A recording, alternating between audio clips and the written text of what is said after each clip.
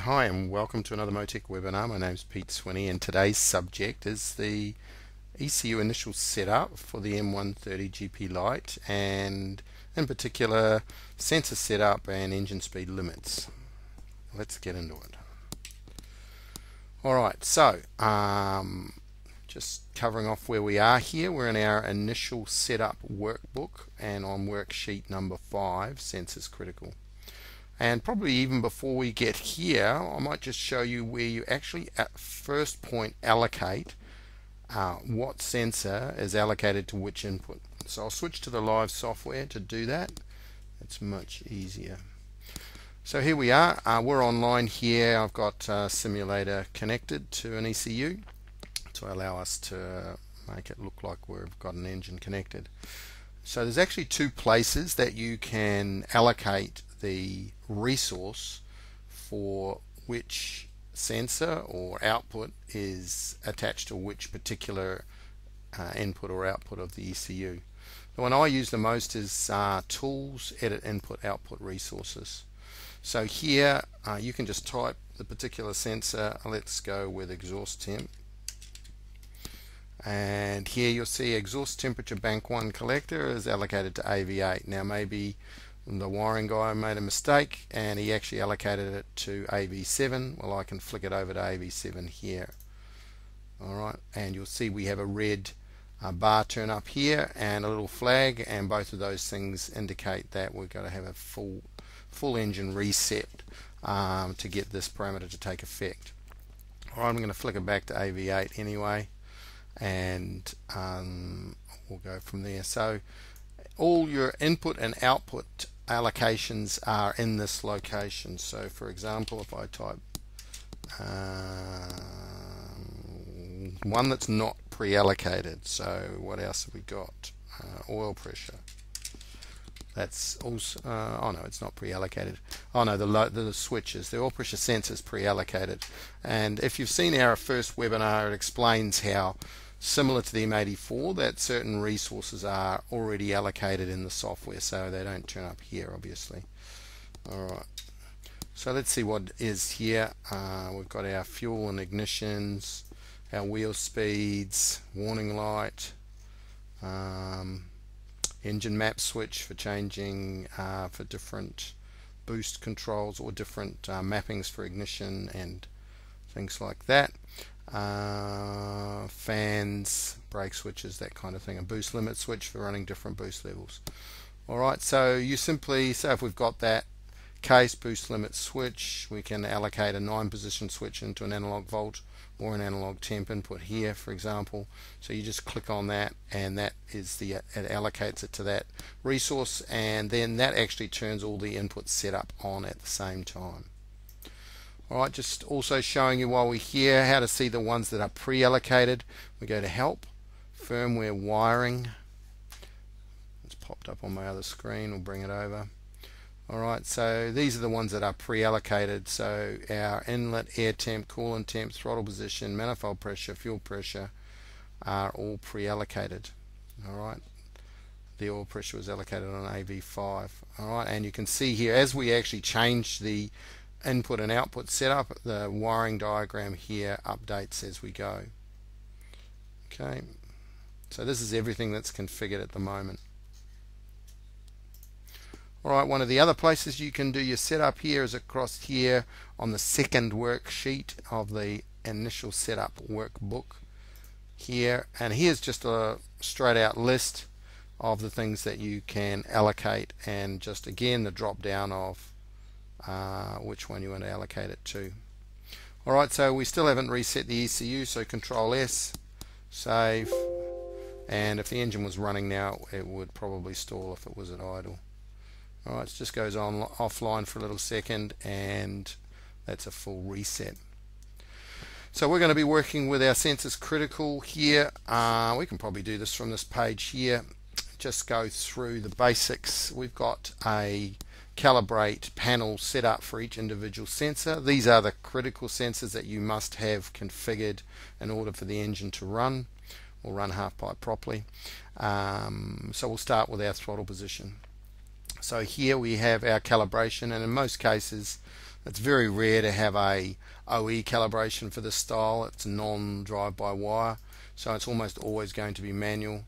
Your diagnostic high and lows there, and this is a little bit different in the M1 compared to our gold boxes, where instead of a throttle low and a throttle high, we have the throttle sensor offset. So this means basically the offset from 0 volts, and our throttle sensor scale. And what this means is this is the percentage that the throttle moves per volt measured. Alright, and the process though to set this up is the same as in the earlier ECUs. You simply have the throttle down at or closed. We've got all our critical sensor information here, plus the voltages from those sensors.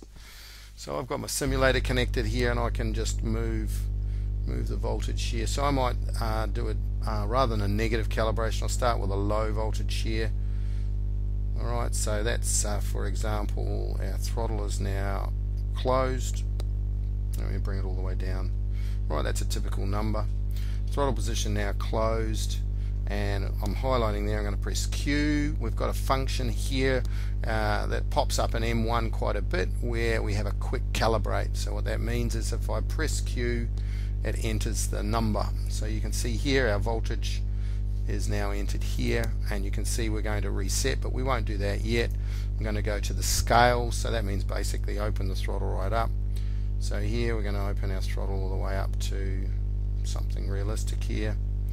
Alright, and once our throttle's wide open, we press Q, and now we can see that what this means is the closed throttle is 0.786 of a volt away from 0, i.e. its offset from 0 is that, and the high voltage reading has made it calculate back to be 34% of throttle opening per volt. So it opens basically 1/3 of its range per volt measured, which isn't too bad.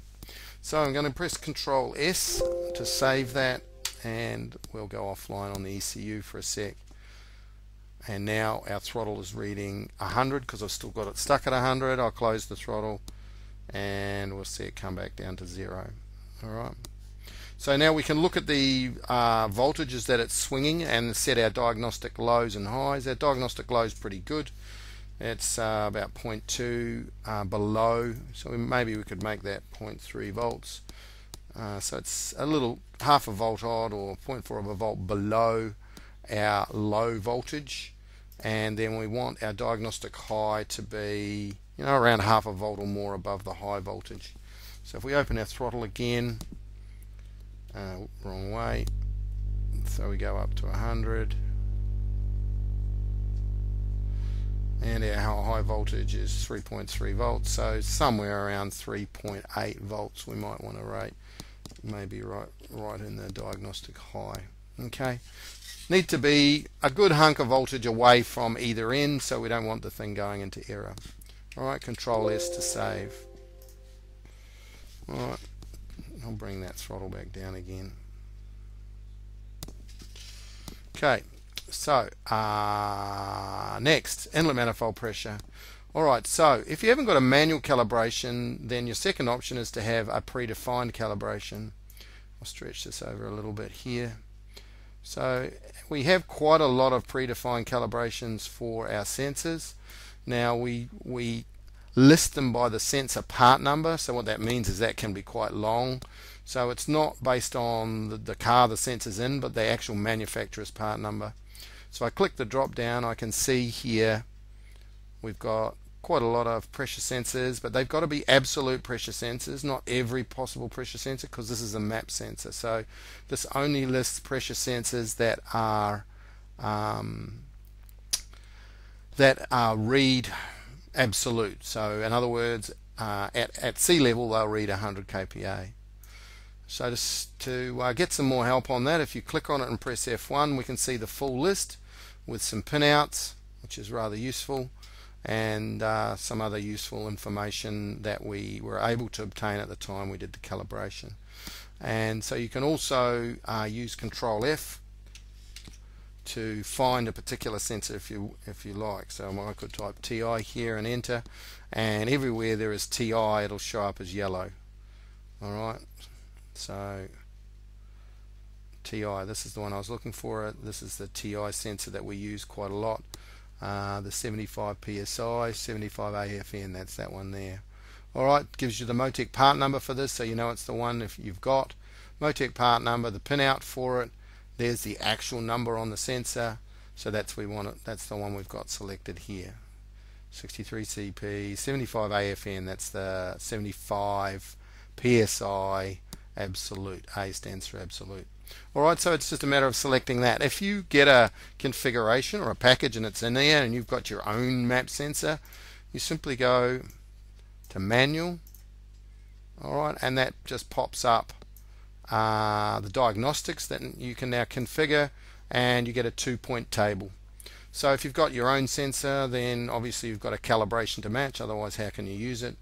And to calibrate that, or to enter the two voltages, most cases they should be 0.5 and 4.5, but if they're not, you can right click and go to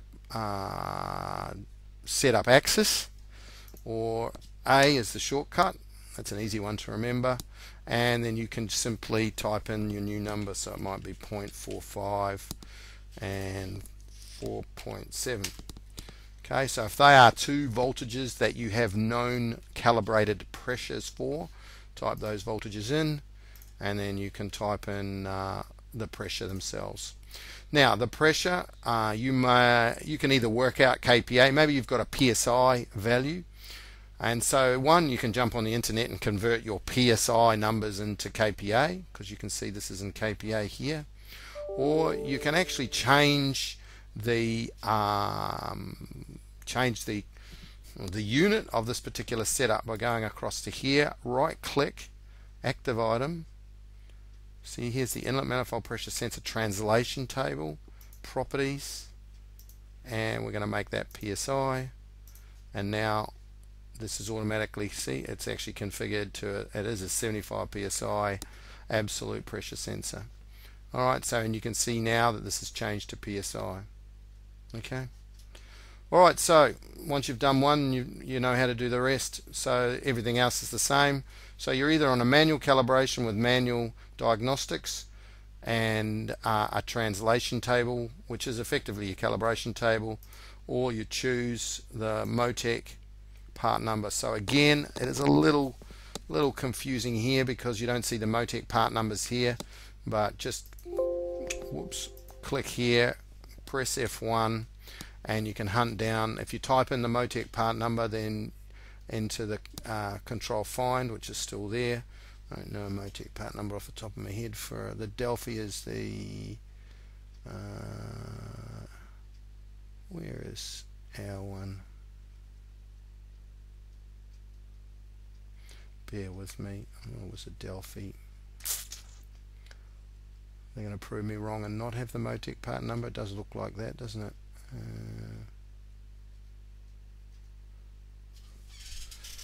Sure, it's here.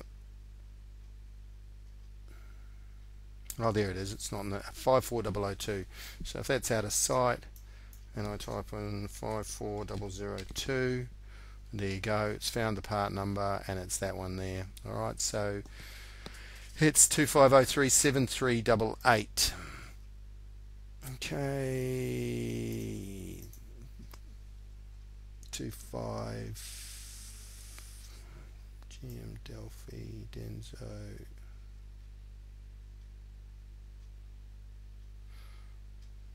Okay, what mistake did I make there?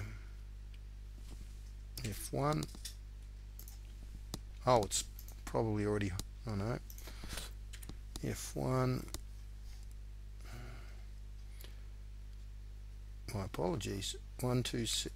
Where did I get that number from? 126141717. It's the one I'd chosen. Alright, so there you go. That's how you choose your calibration. The same with coolant temperature, and that's it. So either manual or it's going to be a In a lot of cases, if it's set up from scratch car, it's the 026. That's our standard Bosch water temp sensor. Alright, and that's the only setup you need. Alright, of course on the right hand side we've got all the sensors that you're configuring and their live values, and the voltages here for you to check on. Let's flip back to the presentation. Alright, so we've covered that, and we've covered that, and we've covered that. Fuel pressure. Oh, that's good. Right, so over on other sensors, fuel pressure sensor is not a critical sensor, but we would highly recommend you use it. One of the reasons for that is that if your fuel pressure does fall or doesn't keep up with the boost, then the M1 knows that. If it's configured, it can measure the fuel pressure sensor and then automatically add the correct pulse width so that you don't lean out, basically. So even if you're not running closed loop and the fuel pressure falls because you run out of pump, then the M1 just automatically knows how much the fuel pressure is down and how much longer to open the injector for to give you the correct lambda or the correct AFR. Right, so when you are setting up a fuel pressure sensor, same rules as far as the sensor itself. We have to put some sort of calibration in, either preset or manual. But what we want to do is tell the ECU a couple of really good bits of information. One, is the regulator just vented to atmosphere, or is it attached to the inlet manifold? Alright, so if it's attached to the inlet manifold, what the ECU assumes is if it goes up by 1 bar of boost, then the fuel pressure goes up by 1 bar. Now if the fuel pressure sensor is working, that doesn't matter because it just measures and uses the fuel pressure from the sensor itself. However, if the fuel pressure sensor goes into error, connector falls off, or you don't have a sensor, then the M1 has to model what fuel pressure will be. So the other piece of critical information you have to tell the M1 is what is the standard, what is your static fuel pressure. So with the engine running and no vacuum hose on, if it's got a vacuum hose, or with the fuel pump running and the engine not going, what's the fuel pressure? Alright, so while we're here, I'll give you another look at how to change this unit here, because it's quite common for people, half the people in the world use PSI and the other half KPA, and then the rest use bar, and some use who knows what else. So it's kind of nice to have the unit you're used to. So anytime you want to change a unit in the M1, right click on the place where the unit is, go to active items, you'll see fuel pressure default, and so this isn't the fuel pressure sensor unit, this is just the unit that we use for fuel pressure default. Go into the properties and we can change it to KPA.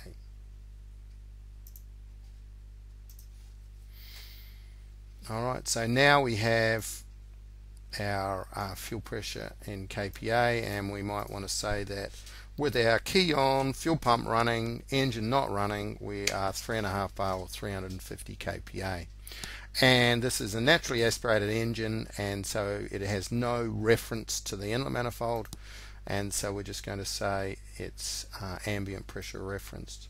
Now if the fuel pressure sensor ever drops out, it simply with this setting here, that means the fuel pressure is not going up and down with the engine, with the inlet manifold, then it simply just uses 350 kPa as the fuel pressure. If you change this to here, if the fuel pressure sensor drops out at 1 bar of boost, 100 kPa of boost, it will assume that the fuel pressure is 450 kPa, because it's assuming the regulator is going up at 1:1 with the inlet manifold pressure. Alright, reasonably straightforward.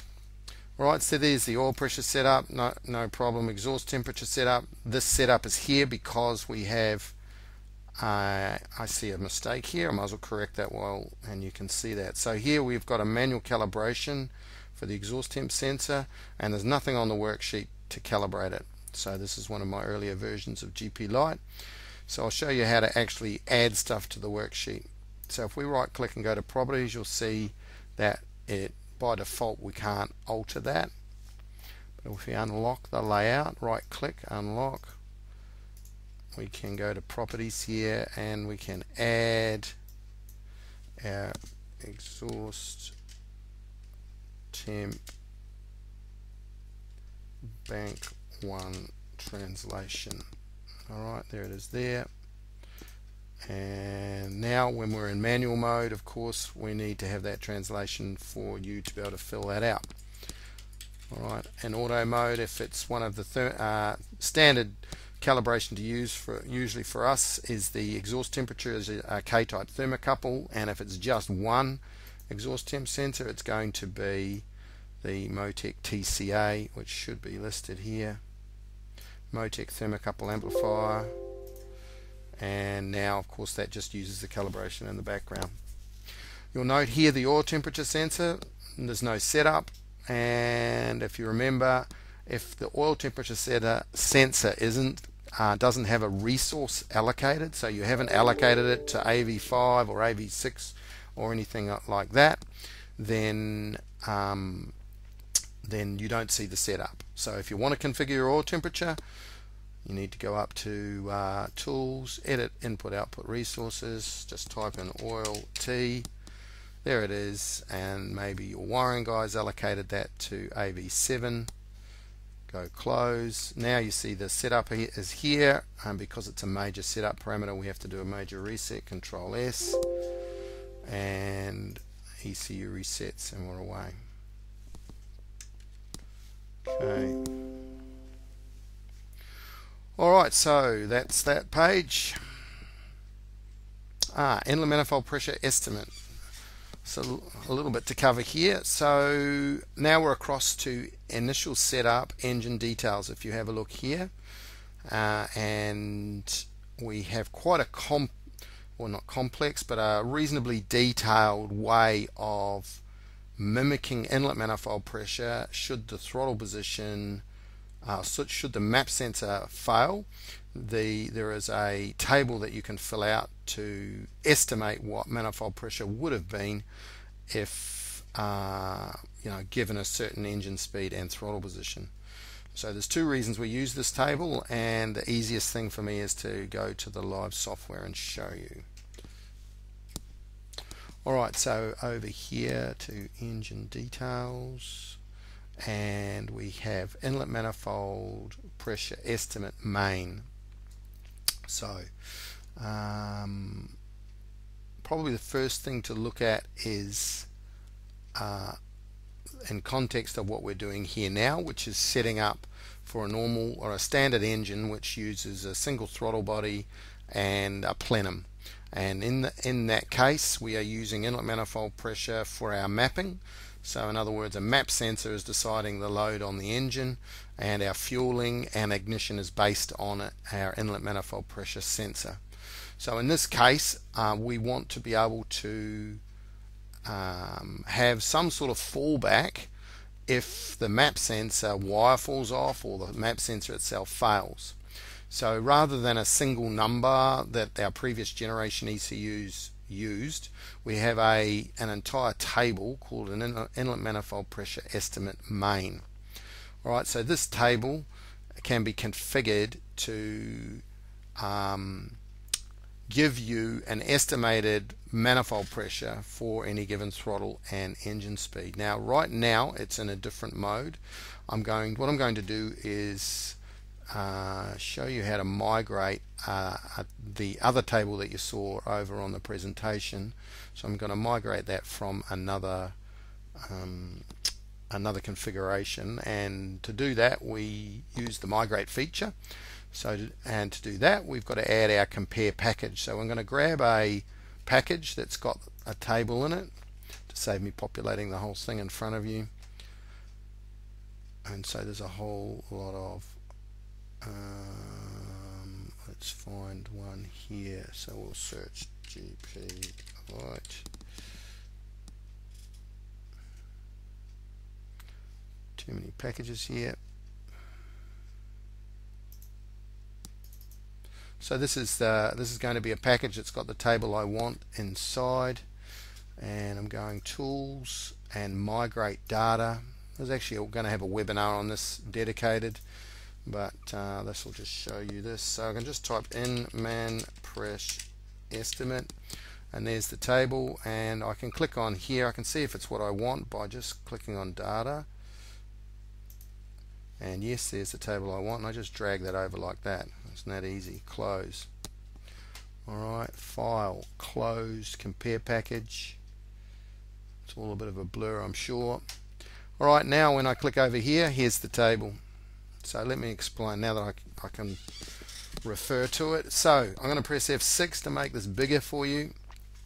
So if you really want to be conscientious about this setup in this vehicle, you want to put a bit of effort into filling out this table with what is a realistic inlet manifold pressure at any of these given locations. So for example, if I'm at 5,000 revs at 100% throttle, then this being a turbocharged engine, if my boost aim is 1.5 bar or 1.4 bar, for example, at 5,000, then if I put a number of 250 kPa in here, that means if the normal boost is there, even if the map sensor is blown off the engine, the wire is melted, and it's referring, or it goes into default, when it goes into default in this mode here, automatic mode, so inlet manifold pressure mode automatic means the inlet manifold pressure channel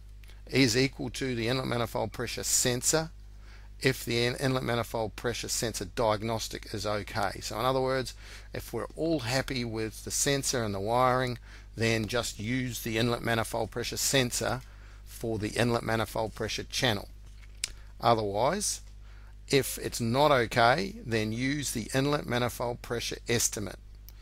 Alright, and this is the inlet manifold. This table defines what the inlet manifold pressure estimate this table is the inlet manifold pressure estimate table. So you can see that you can do a whole lot better than a single number here, and if you follow whatever your normal boost would be at 80, for example, at 80% throttle at 4,500 revs, if your normal boost is 1 bar of boost, that would be 200 kPa, then in order to be safe, you would probably make this number a little higher. And so what if the engine's a little richer than normal? It's got no map sensor, so at least the engine's running and you can get it to run quite good. Now, a nice little feature of this table here is, see this Q? What this Q means is, actually hovering on it tells you, quick adjust function. So you can actually, as you drive around in your engine, on site here we can press Q and it will update what the inlet manifold pressure sensor is. So I'm actually online now. So if I bring the RPM up here, alright, so I'm currently at 15% throttle. Alright, I don't even know, let me just flick over, I'll press F5 and see what the map sensor, so the map sensor is saying it's at 97 kPa. Let me just adjust this down to be something maybe a little more realistic. So there's our map sensor. We're driving around at 75 kPa, and we go back to our initial setup, click here, press spacebar. Here we are on this site. So at 15% throttle, I can just press Q and it reads the inlet manifold pressure sensor in direct and populates the table. So you can go around there, get a few points, and you can fill out a really nice fallback manifold pressure solution for if your map sensor dies. So if you're competing in a long distance off-road competition like Dakar or anything like that, where you've got to have the ultimate in reliability, this is a really nice feature that allows you to do that. Alright, easy enough? Hope so. Now, there is another time that we use this table, and it's not common, but if you have an engine that you want to map based on throttle position, then we use this table to define manifold pressure in a particular way. Now if I take you back up to our tuning workbooks, because we'll cover this again in another webinar, but just quickly going to show you the vertical axis on our efficiency map and our ignition map is manifold pressure. Now that inlet manifold pressure channel itself is normally derived from the inlet manifold pressure sensor. But if the inlet manifold pressure sensor is not reliable, in other words, if it's a multi-throttle body engine or an engine with a very, very large camshaft, naturally aspirated, and you don't get reliable inlet manifold pressure readings because of camshaft overlap, we can actually switch this channel itself to read from throttle position. So in other words, we reconfigure this from 0 to if you want to use it as a naturally aspirated engine, from 0 to 100, which is what it's going to be. It has to be that if it's if you're not going to use manifold pressure. So you can configure this from 0 to 100, and we switch the mode here. So our inlet manifold pressure mode goes from automatic straight to estimate. So basically in this mode here, estimate basically says inlet manifold pressure is derived from this table all the time, not as a fallback, but the whole time. Now in that case, we just really want to use this table to make our throttle position numbers be the same as our map sensor numbers for use on those two tables. I know this is a little confusing. However, so the easiest way to do that is simply to put in what's called a one-to-one calibration. So we don't even need the engine speed. We turn that off, and we don't even need any of that. We can delete all of that, and we just need 2 points, 0 and 100. Alright, so it's 0 throttle, 0 kPa, 100% throttle, 100 kPa. So whenever our throttle is 0, we are showing 0 kPa. Whenever our throttle is 100, we are showing 100 kPa. So when we come on to our two tuning tables, this basically will become throttle position. So 100% throttle will be 100 here, 60% throttle will be 60 here. Alright, and the same here. Alright, so that's what we use to switch the package into a throttle based tune mode. Now, as I say, most of the time, say 80 to 90% of the time at least, you're going to be using a normal map sensor, normal plenum, single throttle body, and you will just be using inlet manifold pressure sensor itself as the sensor that determines what goes on in these tables. Alright, that was a bit of a mouthful. Anyway, let's see how far we go. Okay, so moving on. Basically these slides are just covering off what we went through. Alright, lambda setup. So if you've used our M1 GPA, you'll see that this is a lot less complicated, the setup page.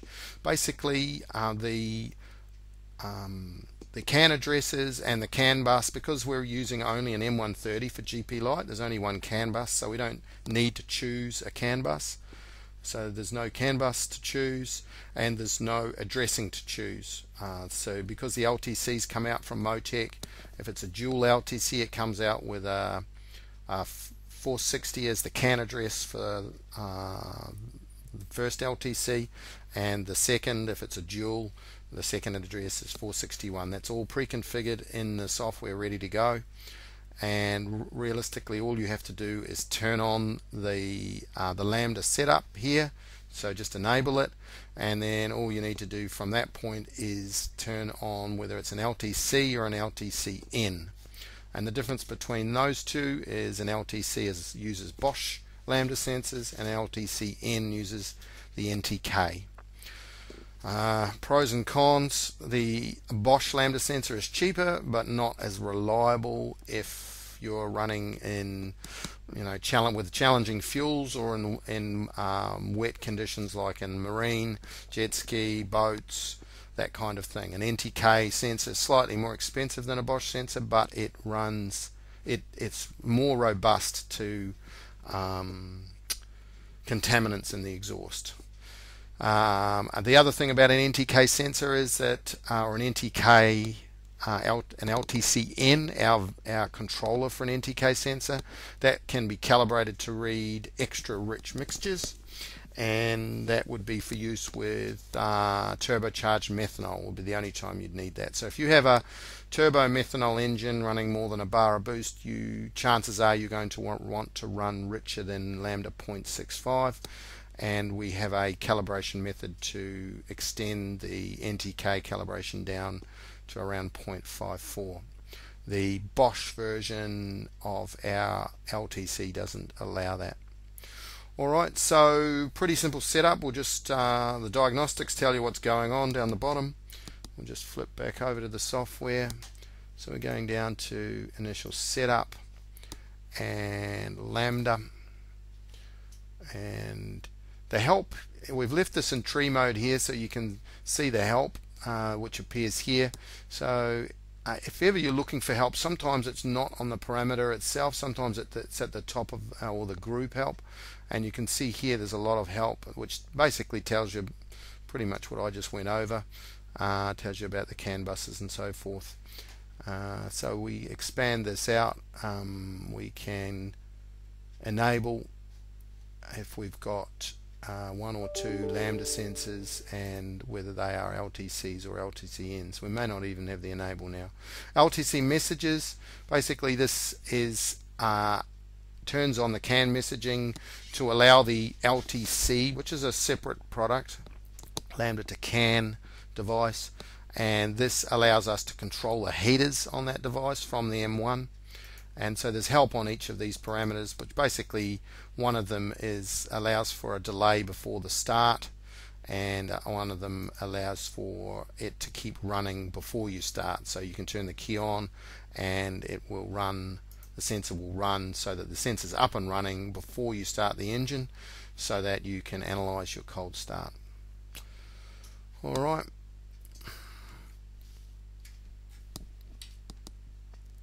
Alright, engine speed limit. So there's a little bit of detail here. It's quite a lot more definable than our Gold Box series. We have the engine speed limit itself, which is definable. Alright, so we've got a little chart here for you to follow. You see the engine speed limit here, and our example is 7,500. Everything that we control in our GP packages and our GP Lite package, all things to do with soft cuts and so forth, and fuel and ignition cuts, are all controlled above the engine speed limit, not below it. Some versions of software there is some control below it, but basically we get no engine speed limiting at all until we reach our engine speed limit main, which is in this example 7,500. You then are able to define two ranges, and the range is the amount of RPM that the engine must go through before we get to 100% cut. So if we just start at the beginning to talk about the ignition, so the ignition cut at the range limit, so if we have an ignition range of 600, what that means is, in this case, at 8,100 RPM we have 100% ignition cut. Alright, and if we are halfway, so at 7,800, we have 50% cut. So the more the engine speed rises above, the more percentage of cut is applied. Alright, so nice and simple. So effectively what you use this range number for is to make the engine cut more and less aggressive. If you made this number 1, as in 1 RPM, as soon as it goes over 7,500, it's going to be doing full cut, which is much more aggressive than if you made this 1,000. Alright, so that's your first thing. You can play with that to whatever limit you like. The next thing is the fuel margin. So what that means is, this is the RPM before the RPM above the limit before fuel cut starts. So in this case, our fuel cut would not start until 7,500 plus 1,000 is 8,500. So at 8,500 we get our first lot of fuel cut, And then we've got that same range parameter here where over 600 RPM more we phase in the cut. So at let's see, 8,500 plus another 600, so at 9,100, if we were to ever get that high, we would be at 100% fuel cut and at 100% ignition cut. So there's only one way in a normal terms you would get that high, and that's a downshift. Alright, so that's the normal model for our engine speed limit in all our GP packages, so there's nothing new there, just explained that out for you. There is one new retard function that's turned up in GP Lite, and this allows for an amount of retard to be active when amount of retard to be applied when the engine speed limit is active in any way. Alright, so this has, it's not on the screen, but it has an enable function. So if you enable it, it is on this engine speed limit. My apologies, it is on there. So we have an enable function on here. I'll switch to the software and show you in a minute. So when this is on, basically if your engine speed limit is active, you can apply retard. One thing we can advise you though, if you go using this quite a lot, you're going to be heating things up, exhaust valves are going to suffer, so we prefer you use caution when using this. Alright, I'll flip over to the software to show you where we're at here. Okay, so we've got our engine speed limits, and so here's our engine speed limit main here. My apologies, it's the coolant temperature engine speed limit. I'm going to press F6 here. Alright, so F6 full screen. So this is an engine speed limit that can apply to our coolant temperature. So as the coolant temperature goes up, obviously we can start to drop the engine speed limit. Alright, here's our engine speed limit maximum. So this is the one that's used. So the ECU looks at all the engine speed limit possibilities and uses the lowest one, whatever is the lowest engine speed limit in any table the ECU uses. Alright, there's our range, alright, for the ignition, brief explanation about it there, our margin. So in this case our fuel cut is going to happen very quickly after our ignition cut. Our ignition range is really quite tight here, so this is going to be quite an aggressive rev limit, and our fuel range is really tight as well. Alright, there are our main parameters for setting up how the engine speed limit behaves. There's actually an alternate mode here that's designed to make the engine speed limit sound different, sound a little bit more like the M800, the way the M800 did, and so you can use that if you're after a particular sound on your engine speed limit. But if you want a nice smooth engine speed limit, I'd suggest you use the default. The other thing in this screen is our coolant temperature engine speed limit. So again, wherever we don't want this table to do anything, we make the number higher than the normal engine speed limit here. So this table is a dedicated table, so at no matter what, at 101 degrees, so as soon as it pops over 100 degrees Celsius, in this case we're going to drop down to 5,000 RPM as our engine speed limit. So you configure this however you want. Right, while I'm on that subject, and it's coming up in our presentation, I'll go back to our engine speed limit retard. So over here is our retard section. So if we want to enable this, and we can put in -20 here, what that means, as soon as we have as soon as the engine speed limit becomes active in any way, our ignition timing is set to what this parameter is here of -20. Okay. Now also on this page we have our physical warning set up for things like a warning light or the warning source to turn up while you're tuning. Let me just get this going again. So we have a warning engine speed limit. So if, there's only actually 2 warnings that trigger this engine speed limit, so that you can remember what they are. If you click on here, you'll see the help which says this engine speed limit is used for coolant temperature and oil pressure warnings. All other warnings do not request an engine speed limit. So this engine speed limit here is activated if the coolant temperature maximum or the oil pressure minimum are reached. Alright, and in the case of the oil pressure minimum, you can see we've got an engine speed parameter on here. The other thing that you can configure is the warning engine speed limit delay, which actually isn't on this worksheet. I'll quickly add it now. Unlock, right click, unlock,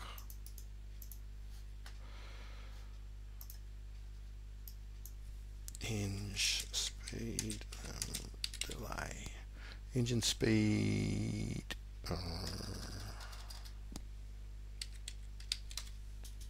warning delay enable. Okay. Alright, so this is the warning.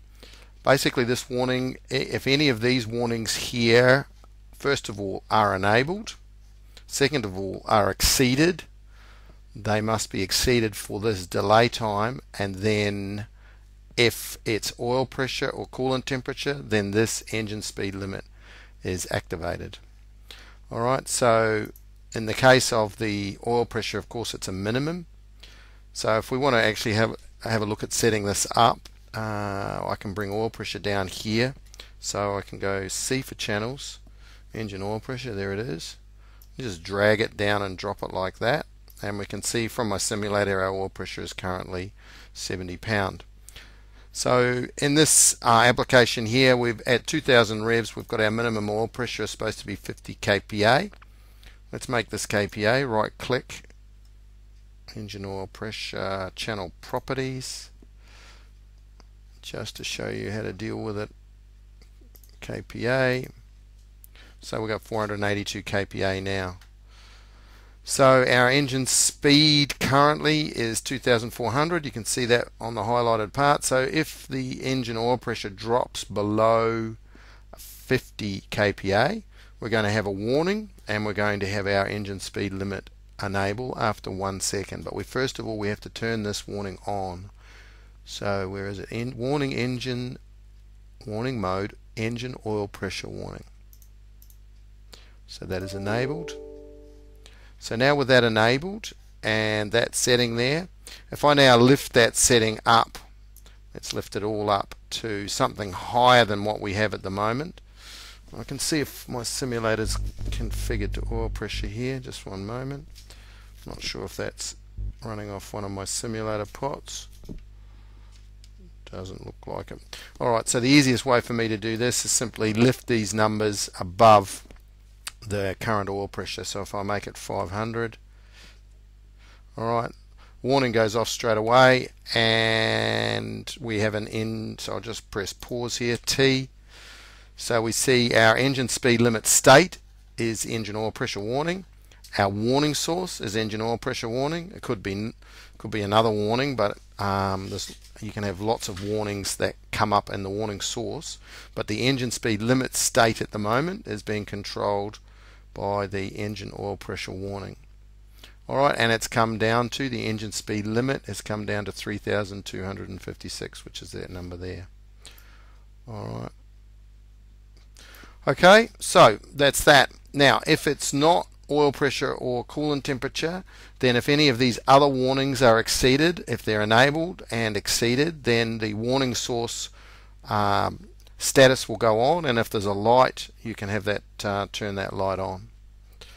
Alright, let's see where we got to on our presentation.